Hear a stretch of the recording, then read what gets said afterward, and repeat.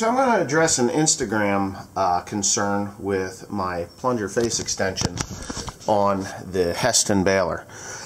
Cody has built this set and welded them in there. The concern was that the plunger would push the bale back farther into the bale chamber and causing the bale to be looser in its, causing the bale to be looser than it, or not as tight as what it could possibly be by, if I hadn't put those in there. So some of the big problems with these big 4x4 balers is the fact that it does not push the bale back into the bale chamber far enough to alleviate some of the spring back from the bales of the slice of hay, or flake of hay. Now, the flake of hay that is pushed up into the bale chamber is pre-compressed in the front there underneath the plunger, and then it gets shot clear up to the top if it is a full slice of hay or flake of hay. And then the theory is, or not the theory, but the operation of this thing is the plunger pushes it back, and then in the right and left sides and top there are plunger dogs. Okay, so those dogs, plunger dogs or hay dogs, are basically swing away pieces of steel that pass. The slice of hay or flake of hay goes past that. They protract or retract into the sides of the baler or the outside of the baler, and then when the plunger comes past, they come back in, and then when the plunger goes back, the plunger dog holds the slice or flake of hay from interfering with the next slice of hay or flake of hay that goes up to form the next flake of hay. The problem is, in a 4x4 baler, because the height is a full foot taller than what, say, a 3x3 or a 3x4 bale is, and it is 4 feet wide, or 46.5 or 47 inches wide and tall, that the center of the bale will actually spring back or even slab off and fall back into the precharge chamber, creating a problem, especially in dry material. Wet material, not so much. Wet material is more difficult to handle because it doesn't slide as easy on steel. That's why I've got plastic in there and stuff like that. So I do know that is a fact, that it will actually push the hay back farther, but it doesn't push it back. If you see, I've got it tapered at the top and at the bottom. There's a full 8 inches or 9 inches, well, there's a full, let's see, 9 inches of, 10 inches of taper at the bottom, and at the top there's a full, geez, I'm going to say 1.5 feet or so.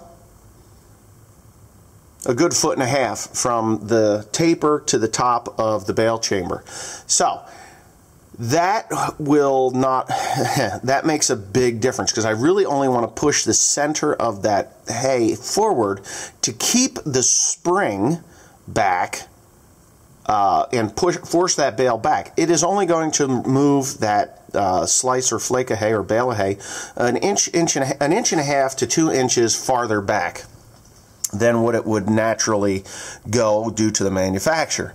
I built this baler. This is the second one of these that I've done. The first one I did worked extraordinarily well. Didn't have any problems. I sold that baler. The new owner of it is thrilled to death to own the baler. He says the best bale and baler he's ever owned in a 4x4, and he's happier than pigs in shit. So, what are the other ways that we can make the bale tighter, you might ask? How do you make a bale tighter if if you're pushing it back and actually reducing the density of the baler by pushing it back because your strings are 1.5 inches to 2 inches slack? Okay, well, that's where these things come in. Okay, so as these bales are formed, the bale is formed, there is a natural amount of spring back towards the plunger, and it's not in the first slice of hay or even the second or third or fourth. It's pretty much throughout the entire length of the bale chamber. Now, a lot of guys were talking about this diamond plate. Why did you use this diamond plate instead of smooth? It would only make sense that the bale would need to flow freely through the bale chamber in order for for it to come out easier. Well, that's not what you want to happen. You actually want that bale to have something to grab it so that the spring back is reduced. Okay, because every time you have spring back, it pushes farther back than what you want it to do, and then it springs back into the bale chamber quite a ways, and you don't get the density that you want. So that's why I've added the diamond plate, or waffle board as some people will call it. And then there is still this smooth surface here. Okay, so you got a smooth surface beyond that, which once that gets polished up, it's going to be super slippery, and it'll be harder and harder to compress the bale and keep it from springing back. So the old baler had 2 sets of hay wedges that were factory hay wedges that someone had welded in. I'm not going to buy factory hay wedges. I'm actually going to build my own, or I have got them built. Joseph cut them, I designed them, and Cody's going to weld them in because I have to get ready for the straw job. So basically, here's a piece of angle iron. There's 1.5 by 1.5 angle iron, and that's going to be welded in the side of the baler like that. And then I've got this piece right here. There's my rain. And I've got this piece right here, which will be welded in here to the angle iron and here to the board, and there will not be 2 of those, there will be 3 of those.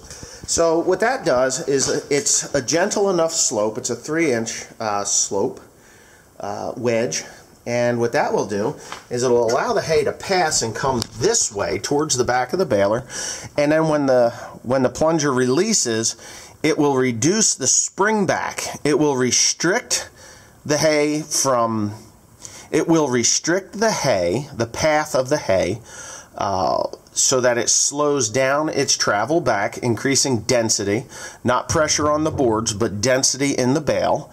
And it will actually reduce the amount of spring back further down the line of the bale compression chamber or bale chamber. So the first one that I had that I modified, I didn't do anything with hay wedges. There were 2 of them in there, one at the beginning of the ramp, or there's a ramp on these boards. I don't know if you can see it, but you should be able to see how it goes right there. So it kind of tapers inward by about 1 inch or 1.5 inches from the hinge plate back to about 1.5 feet this way. So there's going to be one there. There's going to be one at the bend, or at the wedge, or the taper, and then there's going to be another one right here, maybe 1 foot back from here. So it'll be 1.5 feet, then another one, and then 1.5 feet this way, and then this diamond plate will keep the bale that is already formed in a nice tight configuration, because again, as that bale is compressed and relaxed, compressed, relax, compressed, relax, as it comes out the back of the baler, it will actually work on the knot and weaken the knot and cause a knot failure. And that's just a known fact. That's what happens. So I hope I've answered the questions of the face extensions, why I put them in. I hope it's answered why I've used the diamond plate, and I hope it has explained why I'm doing the hay wedges and what the purpose of a hay wedge is. It's all about density. So with these 3 things that I've done, that will reduce the interference from the slice of hay, and it will push the bale back farther, making it easier on the tractor and drive line, because 1.5 inches back farther, the connecting rods are actually farther forward before the real power gets into that gearbox. And the hay wedges will increase the friction on the bale and reduce the spring back even further than what the dogs and the plunger extensions, and these here will reduce the constant, I guess you could consider it like a water hammer, or the slack. It's like when you pull with a chain. If you get a head start and slack that chain tight and fast, you break a chain link, but if you pull it taut and then gently pull, you don't break the chain link. you just pull what you're pulling behind you, or, you know, then that's the way that works. And that's basically the analogy that is used with this stuff. The boards are extraordinarily heavy, so there is going to be some stuff done here at the floor to alleviate pressure on these, because we don't want to break the hinges out of the baler, and you'll watch that happen yet today. So life is good. Hopefully you enjoyed that segment of baler capacity increase technology, I guess, or the Pandy Power Pack improvement on this baler. And yes, it will work. I know it will work. And yeah, hope you enjoyed it. Thanks for watching. Please comment, rate, and subscribe for more.